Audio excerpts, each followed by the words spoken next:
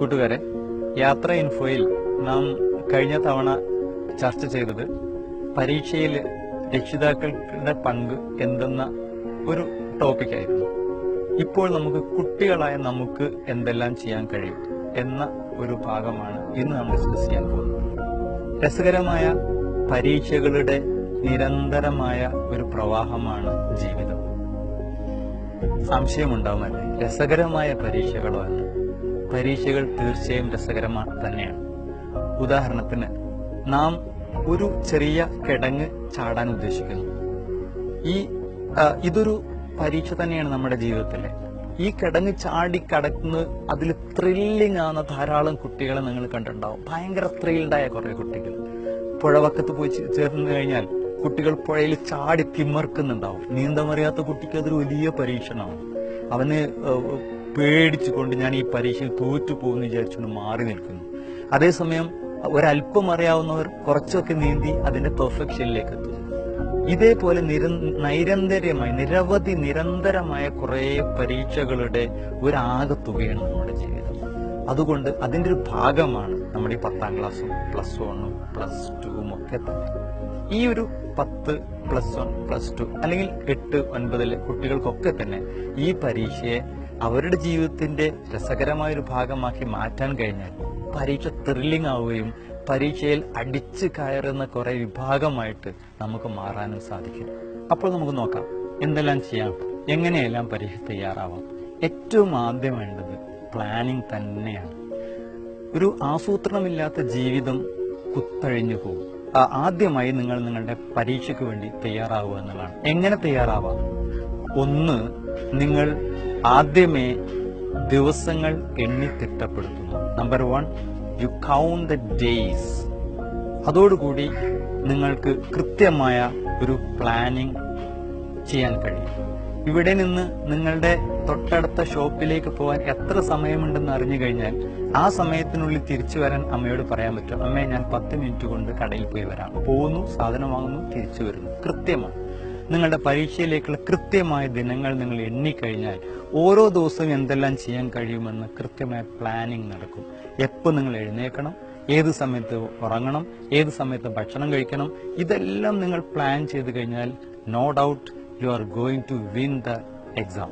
എക്സാമിനെ നിങ്ങൾ വളരെ ഈസിയായി ലാഘവത്തോടു കൂടി നിങ്ങൾ കൈവരിക്കാൻ പറ്റും. പ്ലാൻ ചെയ്യുക വളരെ പ്രധാനമാണ്. പ്ലാൻ ചെയ്യുക. ദിവസങ്ങൾക്കനുസരിച്ച് കൊണ്ടുള്ള വിഷയങ്ങൾ, അതിനനുസരിച്ചുകൊണ്ടുള്ള സമയങ്ങൾ, അത് എവിടെ വെച്ച് എങ്ങനെ, ഇത്തരം കാര്യങ്ങൾ നിങ്ങൾ തീരുമാനിച്ചു കഴിഞ്ഞാൽ ആദ്യ പടി പൂർത്തിയായി. രണ്ടാമത്, നിങ്ങളുടെ എൻവയോൺമെന്റ്, നിങ്ങളുടെ ചുറ്റുപാടുകൾ നിങ്ങൾക്ക് എങ്ങനെ നന്നാക്കാം. ചുറ്റുപാടുകൾ നന്നാക്കി നമുക്കൊരിക്കലും നന്നാവാൻ പറ്റില്ല. പക്ഷെ നാം എങ്ങനെ ചുറ്റുപാടിന് അനുയോജ്യനാവാം എന്നാണ് രണ്ടാമത് തീരുമാനിക്കേണ്ടത്.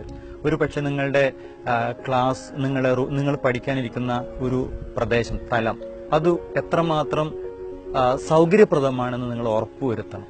അതായത് നിങ്ങൾ ഇരിക്കുന്ന, പലപ്പോഴും പറയാറുണ്ട് ചില കുട്ടികൾ, ഞാൻ ബെഡിലിരുന്ന് പഠിക്കുന്നു സാറേ എന്ന്. ബെഡിലിരുന്ന് പഠിക്കാനുള്ളതല്ല, ബെഡ് എന്തിനുള്ളതാണ് നമുക്കൊക്കെ അറിയാം. ബെഡ് എന്തിനുള്ളതാണ്. പക്ഷെ അതേ സമയത്ത് ഇരിക്കാൻ നാം എന്തുപയോഗിക്കണം നമുക്കൊക്കെ അറിയാം. കസേര ഉപയോഗിക്കണം. അത് ചാരു കസേര എന്തിനു ഉപയോഗിക്കാം? വിശ്രമിക്കാൻ വേണ്ടി ഉപയോഗിക്കുന്നു. ചാരാത്ത കസേര എന്തിനു ഉപയോഗിക്കാം? എന്തോ പർപ്പസിന് വേണ്ടി ഉപയോഗിക്കുന്നു. ഈ പർപ്പസ് എക്സാമിന് വേണ്ടി പഠിക്കുക എന്നുള്ളതാക്കുക. ബെഡിൽ നിങ്ങൾ ഇരുന്നാൽ ബെഡ് പറയും, മോനെ കിടന്നോളൂ, അത്ര സ്വസ്ഥമായിട്ട് നിനക്ക് ഇവിടെ കിടന്നുറങ്ങാം. നാം അറിയാണ്ട് ഉറങ്ങിപ്പോകും. ചാരു കസേരയിൽ ഇരുന്ന് കഴിഞ്ഞാൽ കസേര പറയുന്നു, ഒന്ന് ചാരി കൈയും കാലൊക്കെ നീട്ടി ഒന്ന് വിശ്രമിച്ചൂടെ, എന്തിനാ എങ്ങനെ വർക്ക് ചെയ്യുന്നത്? പലപ്പോഴും ഇത് രണ്ടും ഒഴിവാക്കി ചെറിയ തരത്തിലുള്ള കസേരകൾ മാത്രം ഉപയോഗിച്ചുകൊണ്ട്, മേശയും ഉപയോഗിച്ച് നിങ്ങൾ പഠിക്കുകയാണെന്നുണ്ടെങ്കിൽ, നിങ്ങൾ പഠനത്തെ സമീപിക്കുകയാണെന്നുണ്ടെങ്കിൽ നിങ്ങളുടെ അമിതമായ ഉറക്കിനെ മാറ്റാൻ കഴിയും. മറ്റൊന്ന്, നിങ്ങളുടെ പുസ്തകങ്ങളും അതേപോലെ നിങ്ങളുടെ റൂമിലുമുള്ള സംവിധാനങ്ങളാണ്. ചിത്രങ്ങളും ബാഹുല്യം നിങ്ങളുടെ റൂമിലുണ്ടെങ്കിൽ പലപ്പോഴും നിങ്ങളുടെ ശ്രദ്ധ അങ്ങോട്ട് മാറിപ്പോകാൻ വഴിയുണ്ട്. അതിലൂടെ നിങ്ങളുടെ ചിന്തകൾ വീണ്ടും കാട് കയറിപ്പോയേക്കാം. പുസ്തകത്തിൽ നിന്ന് പുറത്തേക്ക് കടന്നിക്കാൻ ഭയങ്കര ഇഷ്ടമായിരിക്കും ഈ സമയത്ത് നമുക്ക്. പകരം അത്തരം ചിന്തകളൊന്നും ഡിസ്റ്റർബ് ചെയ്യാത്ത ഒരു സാഹചര്യം നിങ്ങളുടെ റൂമിൽ ഉണ്ടാക്കുക എന്നുള്ളത് പ്രധാനമാണ്. കമ്പാരിസൺ, മറ്റൊരാളുമായി കമ്പയർ ചെയ്യുക. പലപ്പോഴും അവൻ പഠിച്ചോ, എടാ നീ പഠിച്ചോ, ഹലോ ഏതുവരെയായി ഈ ഒരു സ്വഭാവം ഒരു പരിധിവരെ നാം എന്തെന്ന് നമുക്ക് തിരിച്ചറിയാൻ കഴിയാത്ത അവസ്ഥയിലേക്ക് നമ്മൾ കൊണ്ടുപോയേക്കാം. അതായത് കൂട്ടുകാരൻ എങ്ങനെയാണോ പഠിക്കുന്നത് അതുപോലെ നാം പഠിക്കുന്ന ഒരു അവസ്ഥയിലേക്ക് ചെന്നെത്താൻ ഇത് കാരണമാവും. നിങ്ങൾക്ക് നിങ്ങളുടെ ഒരു വഴിയുണ്ട്. കൂട്ടുകാരനോട് വാട്സപ്പ് ചെയ്തോ അല്ലെങ്കിൽ മൊബൈൽ വഴിയോ നിങ്ങൾ അവന്റെ പഠന രീതികൾ അന്വേഷിക്കുന്നതിനേക്കാൾ നല്ലത് നിങ്ങൾക്ക് എങ്ങനെ പഠിക്കാൻ പറ്റും, നിങ്ങൾ എങ്ങനെ പഠിക്കും, ഈ ഒരു തീരുമാനം നിങ്ങളുടെ ഭാഗത്തുനിന്നുണ്ടാവുകയും അത് ചെയ്യുകയും ചെയ്യുക. മാത്രമല്ല, പലപ്പോഴും മറ്റു സുഹൃത്തുക്കള് മറ്റു കൂട്ടുകാർ നമ്മോട് പറയാറുണ്ട്, നീ പഠിച്ചോ എടാ, ഞാൻ കാര്യമായിട്ടൊന്നും പഠിച്ചിട്ടില്ലടോ. പലപ്പോഴും നെഗറ്റീവായിട്ട് സംസാരിക്കുന്ന ഒരു ശീലം നമുക്കുണ്ട്. നിങ്ങളൊക്കെ കേട്ട കഥയാണല്ലോ നമ്മുടെ തവള വലിയ ബിൽഡിങ്ങിന് മുകളിലേക്ക് കയറാൻ തുടങ്ങുന്ന തവളകളുടെ ഒരു ചെറിയ കഥ. തവളകളെല്ലാം കൂടെ തീരുമാനിക്കുകയാണ് നമുക്ക് കുറച്ചു പേർക്ക് ഇതിന് ഏറ്റവും മുകളിലേക്ക്, ഈ വലിയ കെട്ടിടത്തിന് മുകളിലേക്ക് കയറി പറ്റാമെന്ന്. കുറെ തവളകള്, കാഴ്ചക്കാരായ തവളകൾ പറഞ്ഞു, ഏയ് മക്കളെ നടക്കൂല, ഇത്ര വലിയ ബിൽഡിങ്ങിന്റെ 100 നില ബിൽഡിങ്ങിന്റെ മുകളിലേക്ക് നിങ്ങൾക്ക് കയറാൻ പറ്റുകയോ? പക്ഷെ ഇതൊന്നും കേൾക്കാതെ ഒരു 10-15 തവളകൾ കയറാൻ തുടങ്ങി. ഇവിടെ നിന്ന് കാണുന്ന തവളകളൊക്കെ വിളിച്ചു പറയാണ്, പറ്റില്ല മോനെ, പറ്റില്ല മക്കളെ, ഇറങ്ങിക്കോളൂ, ഇപ്പൊ വീഴും. 1-2 തവളകൾ ഇറങ്ങാൻ തുടങ്ങിയപ്പോ കണ്ടോ, ആദ്യം തന്നെ ഞങ്ങൾ പറഞ്ഞില്ലേ നടക്കില്ല. ഇത് ആവർത്തിച്ചു കൊണ്ടേയിരിക്കുന്നു. അവസാനം ഏറ്റവും ഉയരത്തിലെത്തിയ ഒരൊറ്റ തവള തിരിച്ചു വന്നപ്പോഴ്, നീ എങ്ങനെ ഈ ഒരു നെഗറ്റീവായ വാക്കുകളൊക്കെ അതിജീവിച്ച് അവിടെ എത്തിയെന്ന് ചോദിച്ചപ്പോഴ് തവളൊന്നും മിണ്ടുന്നില്ല. വീണ്ടും ഇവർ ചോദിച്ചപ്പോഴാണ് അറിയുന്നത് ഈ തവള പതിരനായിരുന്നു, അവനക്ക് കേൾക്കാൻ മേലായിരുന്നു. ഇവരിവിടെ താഴെ നിന്ന് പറ്റില്ല എന്ന് പറയുന്നത് ആ തവള കേട്ടില്ല. അതുകൊണ്ട് അത് അങ്ങ് ഉയരങ്ങളിലേക്ക് എത്തി. പലപ്പോഴും നമ്മുടെ ഉള്ളില് മറ്റു പലരും പറഞ്ഞ് സന്നിവേശിപ്പിച്ചിട്ടുള്ള വാക്കുകളുണ്ട്, നടക്കുവോ കഴിയോ എന്നൊക്കെ. ഇതൊക്കെ നിങ്ങൾ മറന്നുകൊണ്ട് നിങ്ങളുടേതായ വഴിയിൽ നിങ്ങൾക്ക് എത്തേണ്ടുന്ന ഏറ്റവും നല്ല സ്കോറിലേക്ക് എത്താൻ വേണ്ടിയുള്ള പ്രിപ്പറേഷന് വേണ്ടി നിങ്ങൾ തയ്യാറായാൽ ഒരു സംശയവുമില്ല, നിങ്ങൾ ഉദ്ദേശിക്കുന്ന മാർക്ക് നിങ്ങൾക്ക് കിട്ടുക തന്നെ ചെയ്യും. ഒന്നുകൂടി സൂചിപ്പിച്ചോട്ടെ, നിങ്ങളുടെ അവസാനത്തെ ശ്രമം, ഏറ്റവും അവസാനത്തെ ശ്രമത്തിലാണ് നിങ്ങൾ ഇപ്പോൾ ഉള്ളത്.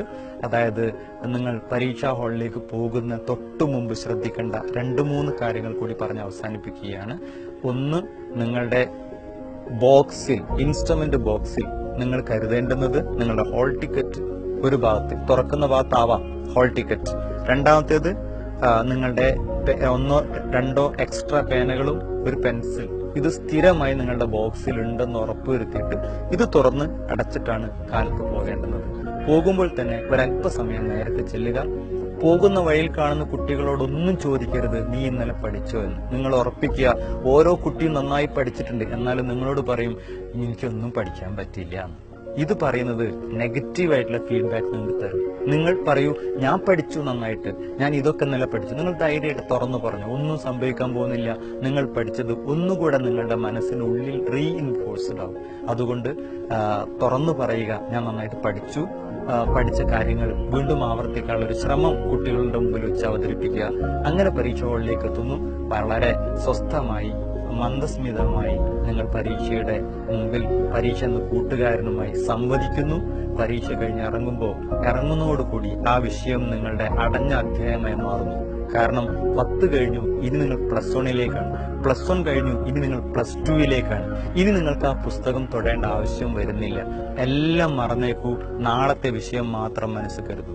ഞാൻ ഒന്നുകൂടി എനിക്ക് തോന്നുന്നു നിങ്ങൾ ശ്രദ്ധിക്കുന്നത് നന്നായിരിക്കുമെന്ന്. അതായത് നാളെ ഏത് വിഷയമാണോ അതിൻ്റെ ഒരു ചെറിയ നോട്ട് കൂടി നിങ്ങളുടെ കൂടെ അന്ന് കയ്യിലെടുത്തു കഴിഞ്ഞാൽ നിങ്ങൾക്ക് അന്ന് വീട്ടിലേക്ക് പോകുന്ന സമയത്ത്, ഒഴിവുള്ള സമയത്ത് നാളത്തേക്കുള്ള പ്രിപ്പറേഷൻ ഇന്നേ തുടങ്ങാൻ കഴിയും. എൻ്റെ പ്രിയ കൂട്ടുകാരെ, നമ്മുടെ പാരൻസ്, നമ്മുടെ ചുറ്റുഭാഗത്തുമുള്ള സമൂഹത്തിലെ വിവിധ ആളുകൾ, നിങ്ങളുടെ ടീച്ചേഴ്സ്, നിങ്ങളുടെ ഫ്രണ്ട്സ്, അതോടൊപ്പം തന്നെ ഇതേപോലുള്ള സോഷ്യൽ മീഡിയയുമായി ബന്ധപ്പെട്ട നിരവധി ആളുകൾ, ഇവരൊക്കെ നിങ്ങളോട് പറയുന്നത് മക്കളെ നിങ്ങൾ ഉയർന്ന സ്ഥലത്തേക്ക് മാറിപ്പോകൂ എന്നാണ്. ഈ ഒരു ഉപദേശം ദൈവികമായ ഉപദേശമായി ഉൾക്കൊണ്ടുകൊണ്ട് നിങ്ങൾ ഉൾക്കൊള്ളാൻ കഴിയുന്ന നന്മകൾ പൂർണ്ണമായും സ്വാംശീകരിച്ചുകൊണ്ട് നിങ്ങൾ മുന്നേറുകയാണെങ്കിൽ ജീവിതം നിങ്ങളുടെ കൂടെയുണ്ട്. നന്ദി, നമസ്കാരം.